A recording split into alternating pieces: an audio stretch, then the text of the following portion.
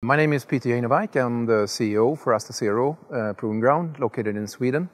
We're a proving ground for the automated transportation system, so of course the vehicles in it, but also the infrastructure around it and the research that's needed for all the aspects of the automated transportation system.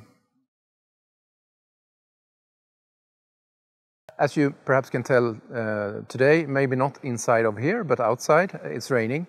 And 1/4 of the year it's quite rainy in Sweden actually. So by having a tunnel like this, we can create repeatable conditions all year round when it comes to both humidity, but also friction, because we don't have any water on the ground. And this is very important because we can also decouple the seasons from the development cycles of vehicles or sensors and so on, and do repeatable development testing all year round, 24/7.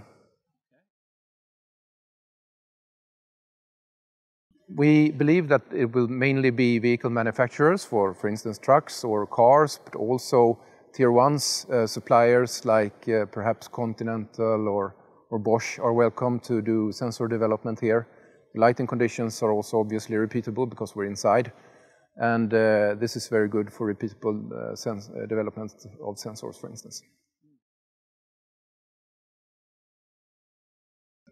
Because the roof of the tunnel obscures view from satellites, we needed a local indoor positioning system. And the reason that we need a positioning system is that the test protocols for instance, active safety requires a certain accuracy and repeatability for the testing. And in order to meet the protocols, you need approximately an accuracy of 3 centimeters.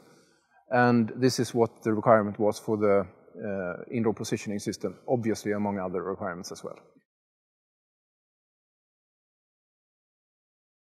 There are not so many systems like this in the world, and that means that we have to have a tight cooperation with the supplier of the system.